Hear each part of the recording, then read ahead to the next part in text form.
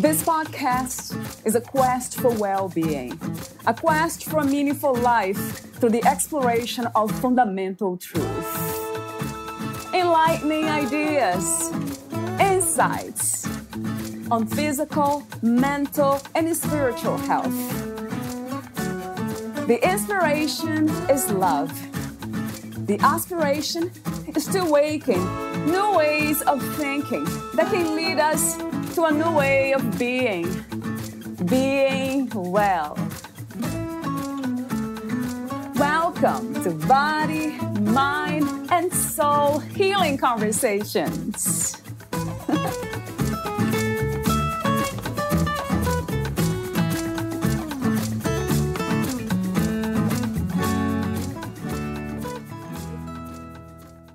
We know from research done on brainwaves that relaxation brings us into an alpha state and produces healthy hormones. The opposite is true for high beta, a state of stress and survival. When we need to overcome a situation or state of stress, being able to relax is important, but this is just the beginning of meditation, and certainly not the end. Meditation is much more than relaxation. When teaching people Raja Yoga meditation, we explain that meditation and yoga are two different things. Meditation is connecting with ourselves to understand and realize that the self is non-physical light energy, atma. Yoga is tuning in and being in union with the Supreme.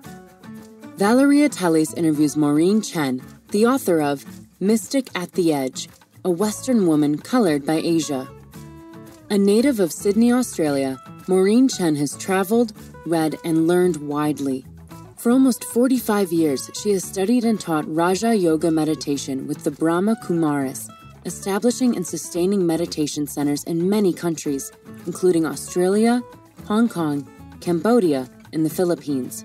Maureen served as the moderator of the Hong Kong Network on Religion and Peace, chairperson of Unity for Peace, secretary of the Living Values Education Program, and of the Asian Business Leadership Exchange.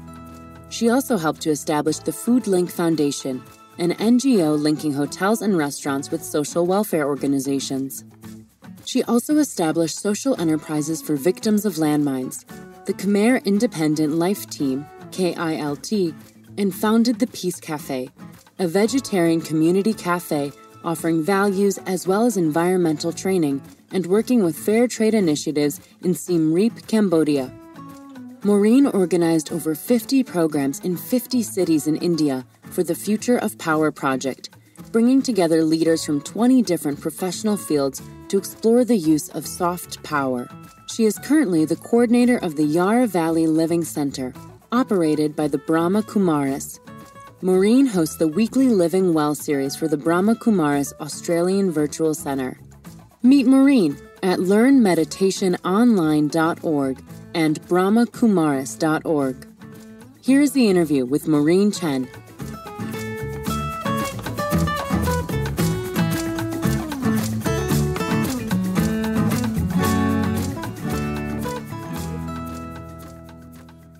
In your own words, who is Maureen Chen? That's an interesting question, a big one. So I guess I've, from a young age, been curious, and being curious has helped me to step outside my boundaries. And so, I love to explore and enrich my life with all that I encounter. That's Maureen Chen, I guess.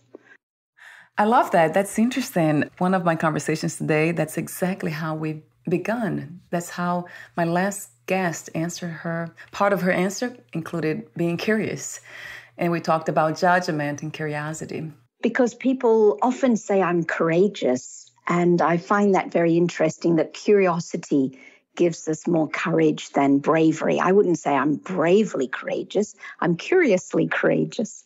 My second official question is spirituality. How do you define spirituality these days? Well, I think, as you're aware, this organization is run by women, and the former head of the organization, if you like, was Dadi Janki. And when she was asked this question, she said, spirituality is to ask yourself, what am I meant to be doing now? And I find that interesting. For example, if somebody's running late and I'm waiting, what am I meant to be doing now? Am I meant to be getting impatient or worked up? Or, it's kind of a moment by moment awareness. Is there an intention behind that kind of awareness, or it's just doing what it does? I think the awareness is to stay true to myself, because I think we all experience when we're not aware, any moment we can react and then we think, oh, that wasn't me. Right. Yes. So I think when we're aware, we're more aligned with who we really are rather than, all the buttons and that can be pressed from time to time. And mystic, we hear that word a lot. I do, and I love that word for some reason. So what is to be a mystic, and what does it look like to live as one? Yeah, I hesitated to use this word for the book because some people said, oh, sounds like almost like a saint. Yeah. But to me, a mystic is someone who has the intention to experience rather than believe and follow. So I think it's important for people to be able to question and come to their own personal understanding of their practices and what they're learning, and to evolve, I would say, from being a believer to a mystic, meaning I don't just believe it, I kind of know it for myself in my own experience. In your book, you raise a question, interesting question, that for some reason I thought about asking you before reading this passage in your book. You ask a question about love and compassion, if they are the same. What is love, and is compassion the same as love? So talk to me about that question. What would be your answer to that question? Yeah, this emerged because someone was living with me for several years in a meditation center, and I had a great feeling for her. We never had any conflict, but she said to me after some years, she said, "You've never loved me." And I thought, really? Because I had nothing but good experience with her, and I would say that I loved her.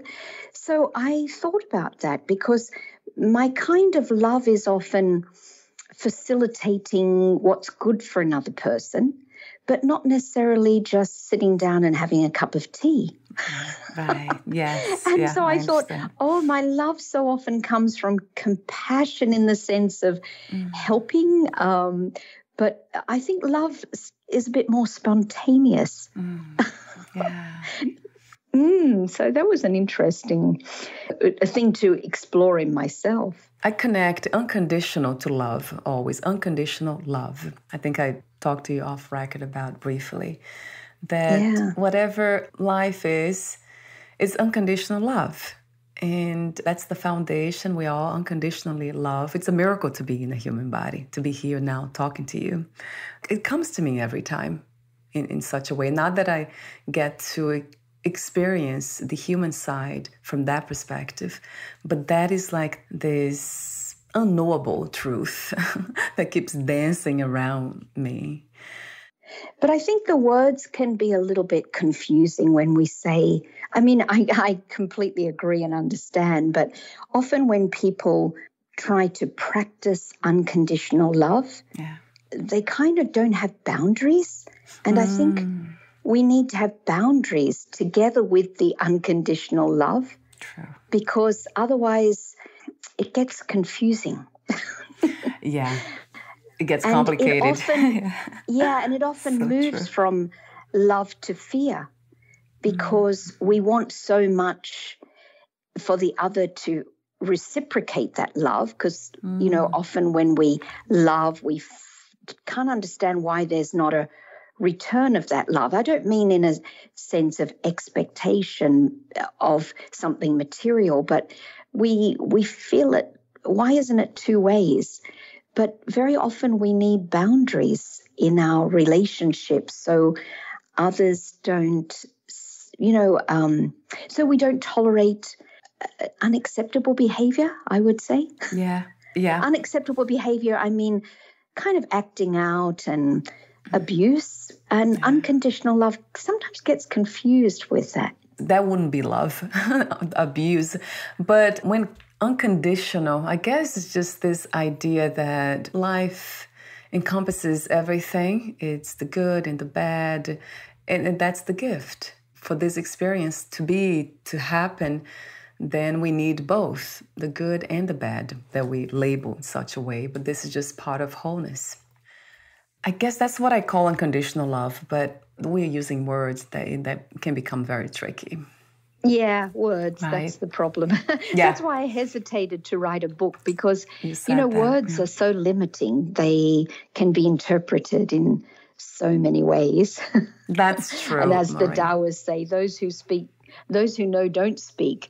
Those who speak often don't know. So. And I wonder, can we speak really the unspeakable?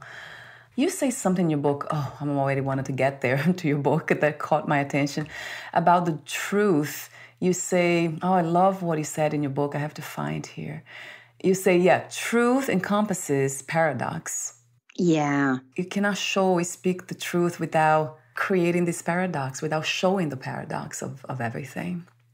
Yeah, that's right. And one of the aims of writing the book was to also share all the things, so many of the things that I've learned from others. And together with my deep interest in Raj Yoga meditation, I also have a deep interest in nonviolent communication.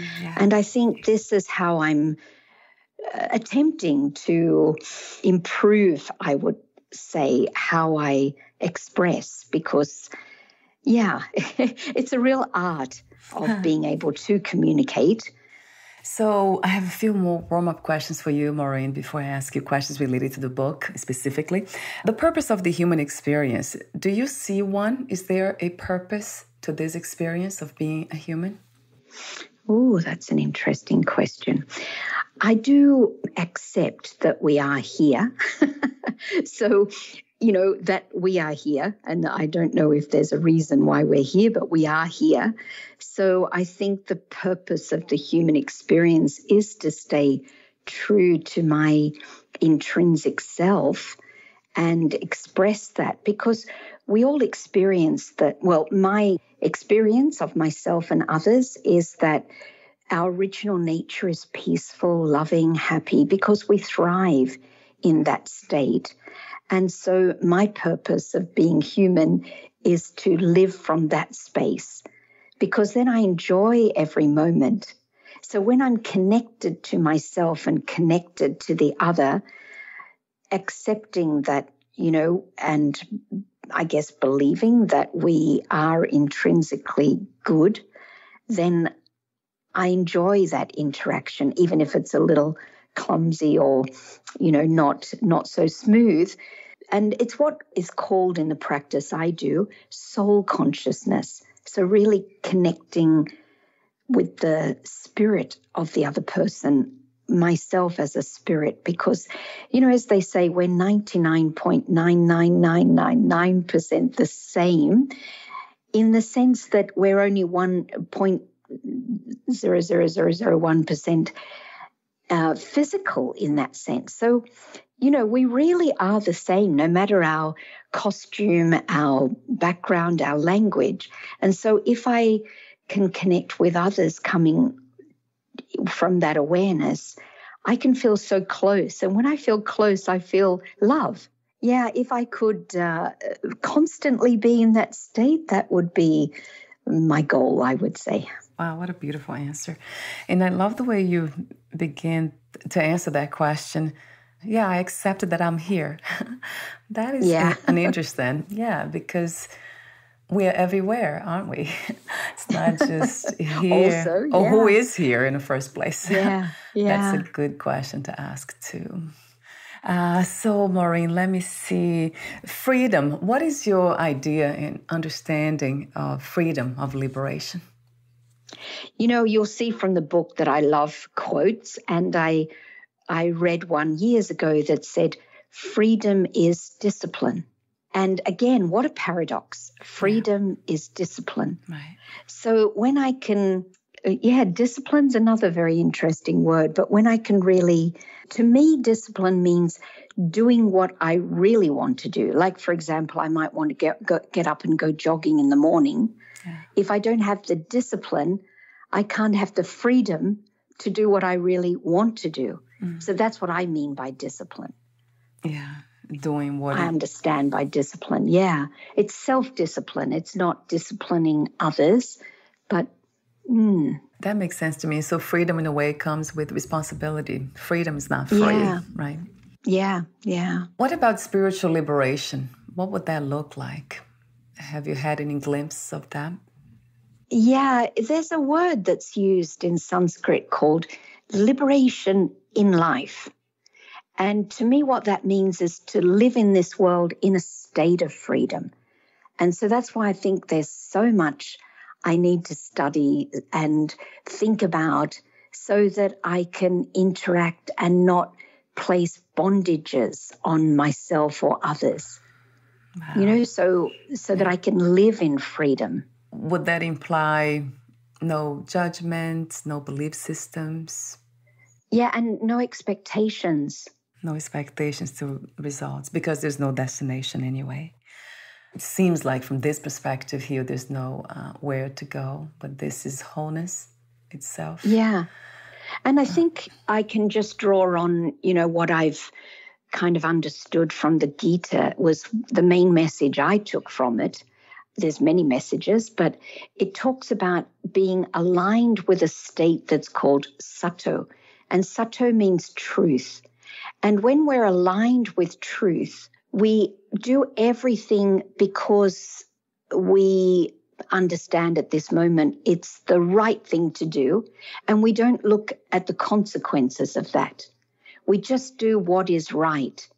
And I've tried to practice this for a few decades, and I find that, that really brings the best result. Maybe not in the short term, but in the long term, the best results is when I just do what I think is right and, not think too much about the consequences of that or getting something in return for that. So I love the way how you emphasize your right, whatever is right to you. Yeah. Yeah, it's only what I understand at this moment. Yeah, to be right or to be true. So I heard that before, like there's no ultimate truth, but the ultimate truth is your truth. But we do kind of talk and read a lot, and we have so many practices, so many amazing messengers who point to the truth of what this reality really is. And the ones that I'm very much resonates with me is the non-duality, or the idea that there's no... Non-duality also includes duality, of course. This idea of not having a life, but being life, really. That always resonated. Yeah, makes sense. That's a nice one. Yeah, I don't have a life. I am life. So you wrote the book, Mystic at the Edge, a Western woman colored by Asia. Talk to me about the main inspiration and intention of writing your book, Maureen. Yeah, well, I think the aim was to, many people sit in meditation, and I think a lot of people who don't meditate wonder, what are they doing sitting there? Yes. So I guess it's an invitation for people to step inside my inner world so they can just look in, and my world is my world, and I'm expressing the conclusions, I guess, I've come to at this point of how I go forward, the choices of why I think this and why I'm doing this. And I don't, want people to agree with me, but what I like is if people think about these things. So just bringing up so many things that I hope that people who read it would just think for themselves what, because as you can see from the book, it's a bit of a comparison also, because I've lived in, so many different cultures, and I've studied a lot of different religions because I've been interested in that, and philosophies. So it kind of invites people in to think about many things. And I remember I used to go to prisons, and engage with some people. And I left a book called from Mahatma Gandhi's autobiography, Experimenting with Truth.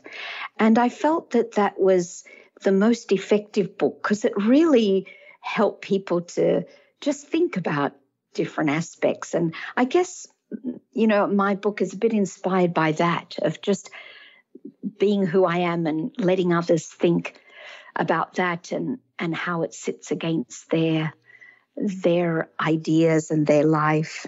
So in speaking about inspiration, talk to me for a moment about that initial journey that you went on with your husband or even before meeting him. Yeah, I know you're Catholic, really, but you didn't have any constraints. And then you also said something in your book that caught my attention about, I grew up under the white Australian policy. What does it mean? I was wondering. Oh, okay. Yeah, so first of all, I was brought up as a Catholic, but I must have been a bit of a thinker because when I was 11, I refused to go to church. And I just felt it didn't sit some things, especially that I was brought up in a very fear-based tradition. Not all Catholics experience that, but I did. Yeah. And so it didn't sit with me. And I grew up in what I mean by this white Australian policy. Australia had a policy where they didn't allow Asians or coloured people into Australia. So our immigrants were more from the Middle East or, from even a Christian background. So I had not met an Asian or a coloured person until the age of about 18, 19. Uh-huh. There was one girl in school that was Chinese, but I didn't really get to know her.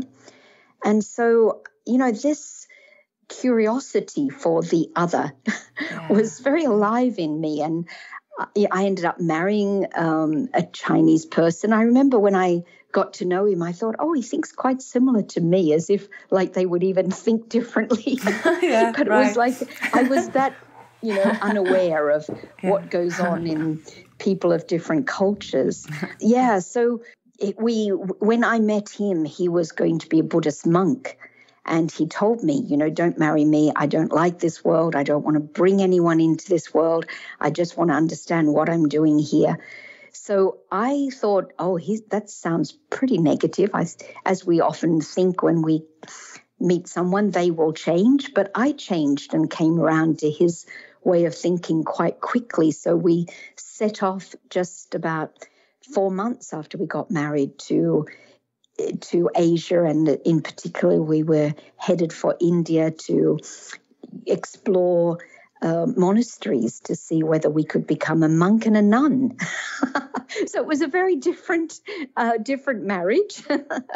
So that's where we kind of started, and it's just I've ended up being in Asia for over 30 years. Now I'm back in Australia because of COVID. I was in Taiwan setting up a centre, but I ended up back in Australia now. Talk to me for a moment about how you discovered, I'm not sure if I will pronounce this correctly, but I'll try, Raja Yoga meditation? That's okay, yeah. Tom and I were looking to, become a monk and a nun in a monastery, but as I was saying before, I didn't experience that equality with women. We're thinking, this takes us back to the 70s, but even now it's still something that women are struggling with. And so first thing is the monasteries we visited, they weren't vegetarian, and we'd become vegetarian because of the loving kindness and compassion of Buddhism. Secondly, women weren't treated equally, which I said I can become a monk, but I can't become a nun. And the third thing was also that it was worship, and we weren't looking to worship. We wanted to study and understand and evolve. So it's hard to find a place where, it really fits with what you're looking for. And so when we came back to Australia, we happened to come across the Brahma Kumaris, which is the Raj Yoga I study, is through the Brahma Kumaris. And it's an organization run by women, so that ticked that box. It's vegetarian, and many of us now are vegan. And also women are put in front, but men also have almost equal opportunity. Women are really put in front as far as the administration and the teaching, but it's not exclusive. So I think it sat with me. And also there's no worship, it's a study. So it ticked the boxes that we were looking for. So what's the philosophy in the spiritual teachings of Brahma Kumaris? Yeah, the Raja Yoga means union. So it's a connection with a higher power. And Raja means king. So the idea is by aligning with that light, I'm able to become a master of myself by kind of lifting my consciousness and my awareness. So that's the practice. So there's no prayer or worship, but it's connection with that power. Yes, yeah, connection to the essence. It's almost like a return, which there's no return because we're already there in a way. It's just remembering, or it's like the impossible becoming possible, because it sounds like impossible to go, to return to what we never left anyway. So it's... And what I speak about, why, in the beginning of the book is that we don't really look to learn anything. We're seeking to discover what resonates with our own truth. Yeah, right. And so, that's why meditation is so beneficial, I would say. And in Aboriginal language, they have this word dadiri, which means deep listening, that everything we need to know is inside. So that deep listening, and also when I want to connect with others, to deeply listen to them, to deeply listen to nature, the trees and the flowers. I mean, it's just such a beautiful practice that helps us to resonate with ourselves, deep listening. You are, at the moment, a coordinator of the Yarra Valley Living Center. There you host the Living Well series. I'll have the link on your podcast profile, but talk to me for a moment about that. Yeah, well, we've stepped into a place that has been run by the Gawler Foundation. So it's a retreat center that offers a plant-based diet and a meditation practice for people living with cancer, Parkinson, and MS. And unfortunately, during COVID, they weren't able to continue because, they had paid staff, and all of our people that are here now are all volunteers. So, having us run this Yarra Valley Living Centre means that it can continue, and we will still host their retreats, also retreats for plant-based health immersion experiences, so people can change from a non-plant-based diet to a plant-based diet. And we do our own retreats in silence and meditation and healing different aspects. But yeah, we're really happy to have fallen into a place that had already this name, Living Center, because like your series, I thought that was a good match, that we've come into this quest for well-being. So the Living Well series, I'm interviewing people about mental health, diet, exercise, aging, a little bit similar to what you're doing. So yeah, and these are just friends and people who drop in. I just interview them, and yeah, I'm enjoying it immensely. Learning a lot from each one I interview, like I'm sure you experience. Yes, absolutely. This is an amazing journey, another journey experience of reconnecting, it sounds to me. By listening to others, we reconnect with ourselves too. It resonates. That truth resonates in between, and that becomes magical in a way. So in your book, you say, when someone is exposed beyond their personal selective world to what is happening around them, they can be a deep awakening in the heart. So I would love to hear from you if this was the inspiration in a way for you to be part of so many foundations and nonprofit organizations, programs, what has been your experience with them, Maureen?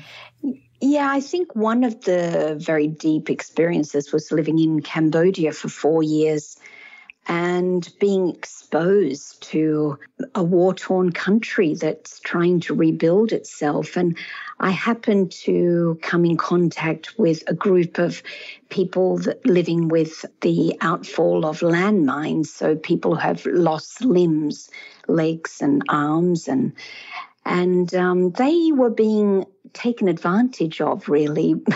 And, I don't know. Anyway, that's a story. So I helped to set up the Khmer, it's called the KILT, Khmer Independent Life Team. And it was really to help them to be independent. So a friend of mine came over from Hong Kong. We taught them how to make jewelry.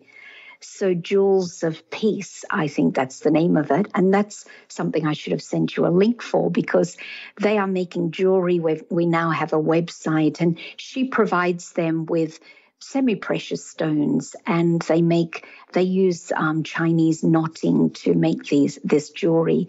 So really helping people to be independent. That's, I think, a big thing. Oh, wow. Yeah, please send me the link. I'll include in the podcast profile. We still have time. Because it's someone in America who actually has Khmer Independent Life Team. So that's one thing that you can just look up and you would find it. And Jewels of Peace. So I'll just put that in here. Yeah. So chapter 1 is titled Awakening the Heart. And the question is, can we avoid suffering? That's an interesting question. Yeah. What would be I think your from answer? a young age, I was thinking, how can I stop the suffering in the world? What can I do? Yeah. And also, can you imagine, when I was maybe about 18, I thought, I don't mind dying now. I've had such a good life. It's been very happy, and I see everyone around me suffering. So it was a bit of fear of the unknown. Yeah. Can you imagine? So a fear of suffering, I guess. And I think, one of the things, I wasn't really looking for God. I didn't believe in God at that time or a higher power. Right. I was looking for an understanding of suffering. And I realized I was looking for the philosophy of karma. Yeah. Because I think that is so deep to understand whatever I do comes back to me. And, I learned it in Indonesian, studying Indonesian in school. And I thought, I have to go to Indonesia. I have to find out more about this. It was just the thing I was looking for, the understanding of karma. So, yeah. That's interesting, the law of karma, that we all know that intrinsically. But for some reason, I wonder why this reality is so divided, with so many people doing quite the opposite of good. Yeah, and even people who believe in the philosophy of karma, they get so affected by situations. And I say, but can't you see what's behind it? Like, just look at it through the eyes of karma, and maybe there's some insight into that, so I find it's very insightful.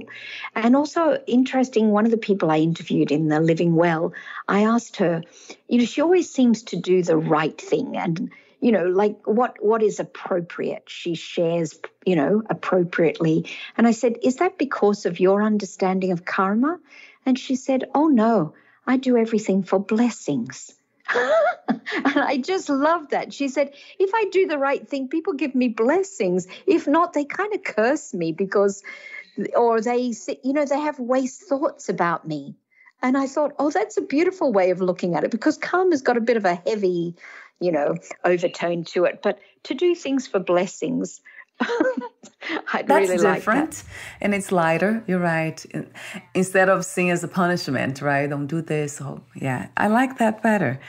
And then I always go back to the questions about control. Who is doing anything? Like, who is the doer of our actions and our thoughts? And control, right, Maureen? Who is controlling this? Is there someone that we call the universe, higher power, God?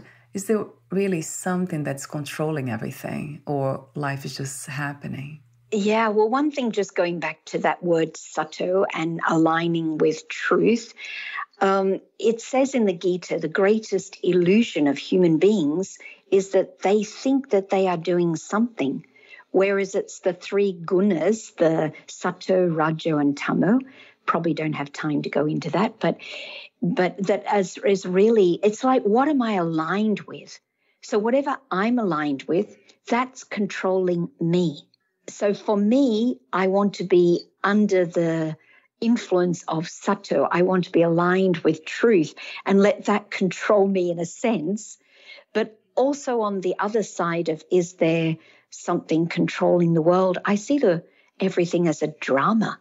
And also I talk in the book about destiny and free will, because there's all these things that take a little bit of thinking about, but I do see that there is a line that, for me, there's a natural line that's kind of my path. And if I can get on my line, things flow. I feel I'm in the right place at the right time. And do you know, I'm sure you know what I mean. So that alignment with truth helps me it's my truth, so it helps me to be on my line.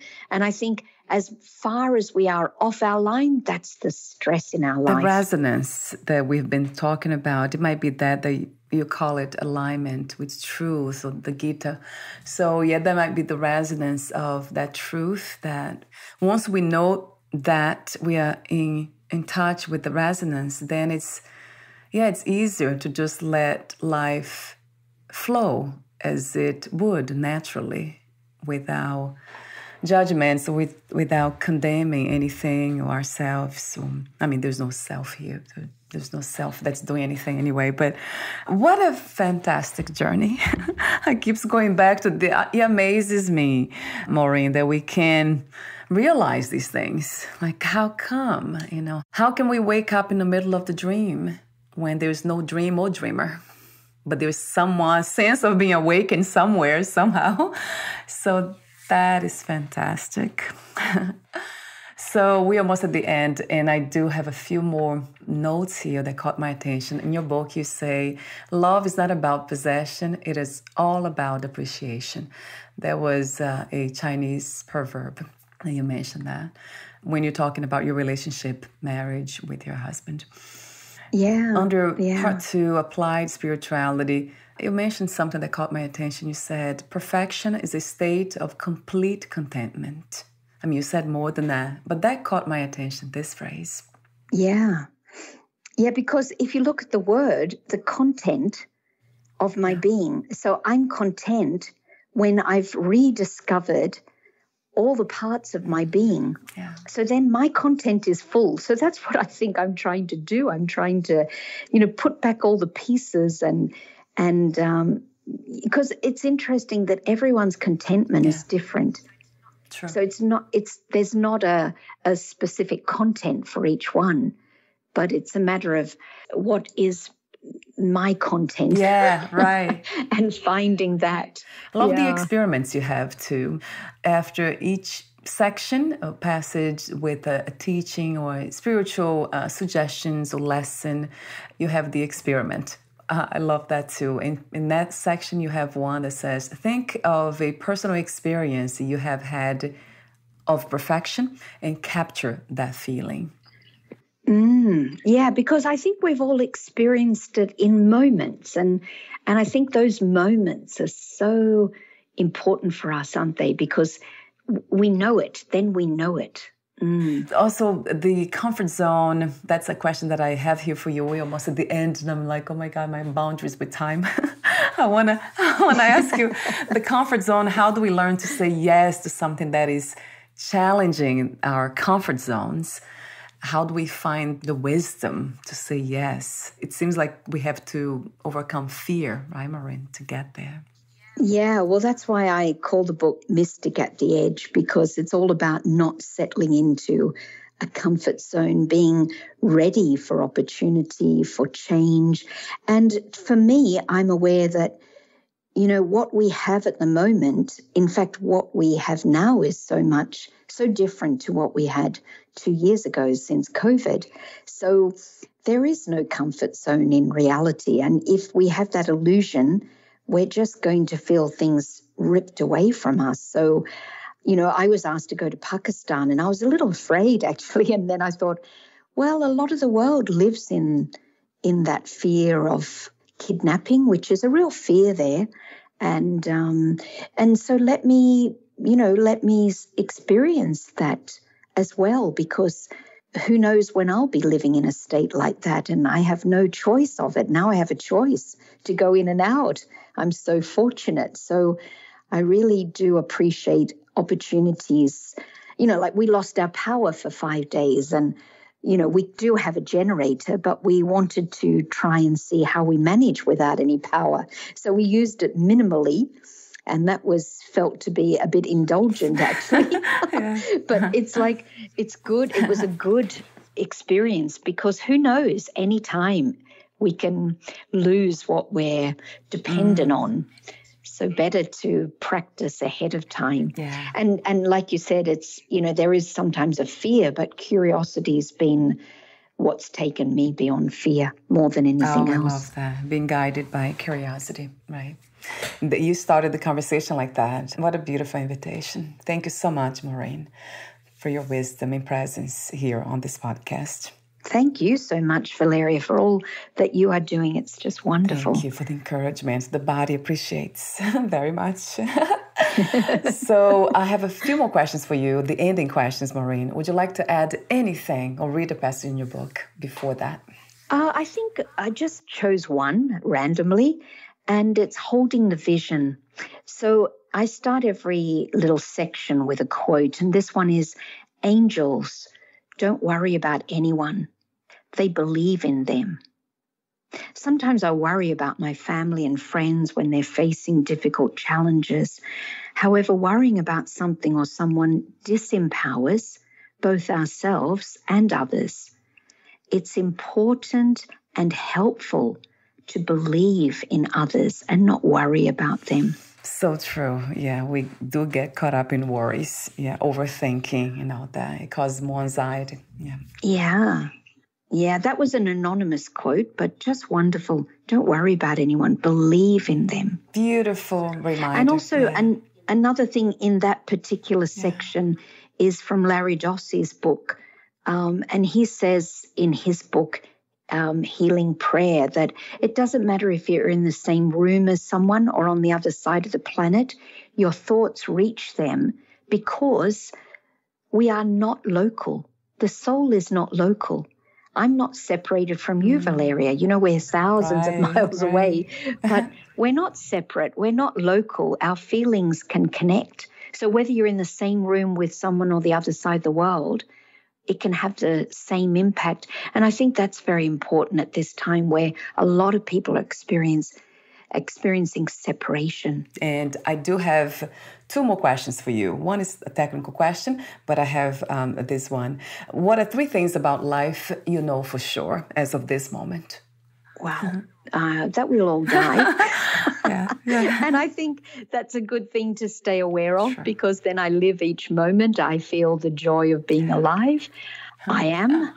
And the third one would be I am love. I think that's empowered me a lot, that I don't need love. I am love. Yes, 1 billion times to that. Unconditional love. Yes, yeah.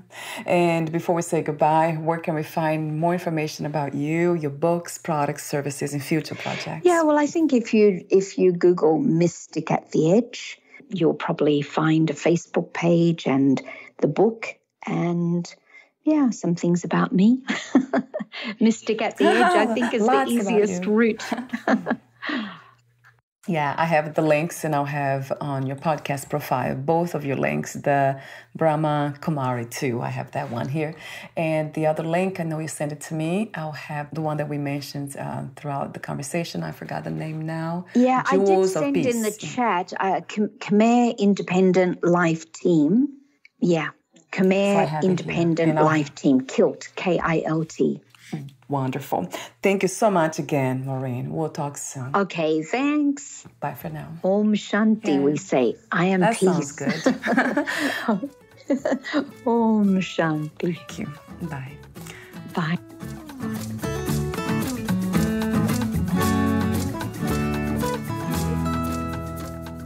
Thank you for listening. To learn more about Maureen Chen and her work, please visit learnmeditationonline.org and brahmakumaris.org.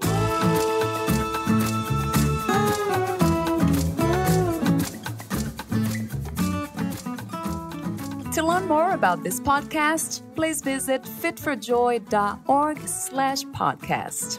Thank you again for listening, and bye for now.